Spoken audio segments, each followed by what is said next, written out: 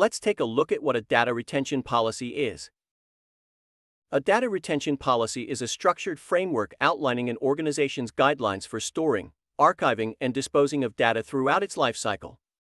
Key components include clear retention periods, designated personnel for oversight, and compliance with regulations. Best practices involve industry-recommended guidelines, and a cloud data retention policy extends principles to cloud storage. Compliance with CCPA requires specific elements, and a customer data retention policy tailors the framework to customer data.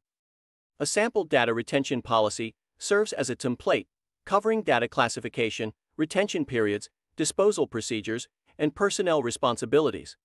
Implementing these policies ensures responsible data management, compliance, and ethical handling across various contexts within an organization.